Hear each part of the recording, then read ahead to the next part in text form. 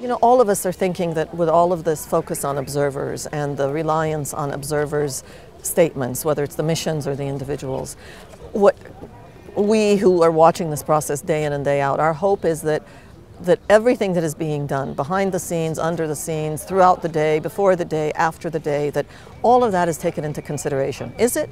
Can you in fact do that? We try, but there are limits to what we can do. We do try to get all the relevant information, meaning not only information from the observers on election day.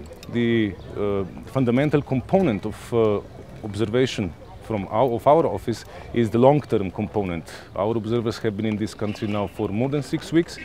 They have talked to all the stakeholders. They have collected systematically all the information. This is still not as good as those who live and work in this country, but it's as good as we can do it. We're trying our best, and we hope we will be able tomorrow to provide an honest and objective assessment. You've headed ODIHR now for 4 years? Almost. And you've watched, I don't know how many elections. Do you have the sense that in some places at least the effect of observers is a positive impact on the process and not simply people on the ground playing to the observers to make sure that the appearance is good?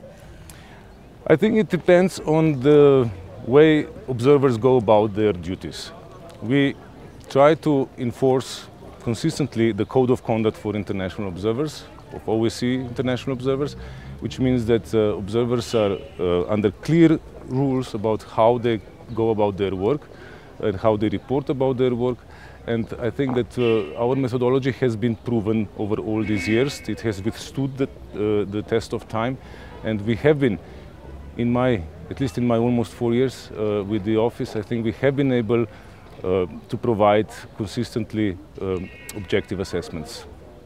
And I hope we will be able to do that also about election day in Armenia, about the election process in Armenia, including its long-term aspects, and this will be done tomorrow, the day after the election, at the press conference. Thank you. We'll be looking forward to it. You're welcome.